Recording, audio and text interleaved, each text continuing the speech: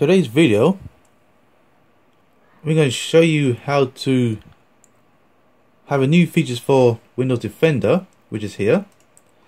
And normally you can do virus scans like this. Mine's clean at the moment. Now I discovered months ago or weeks ago that you can have a tweak. That way you can now detect potentially unwanted programs. That's PUP. So what we're going to do, we go to Registry Editor. So first go to HK local machine right here. Then we find software. Then policies. And then Microsoft. Look for Windows Defender. We're going to create a new key called MP Engine.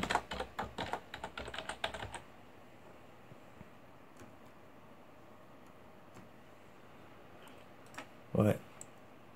Now in engine, we're going to type this one called. So it's called D word. MP enable plus. MP enable.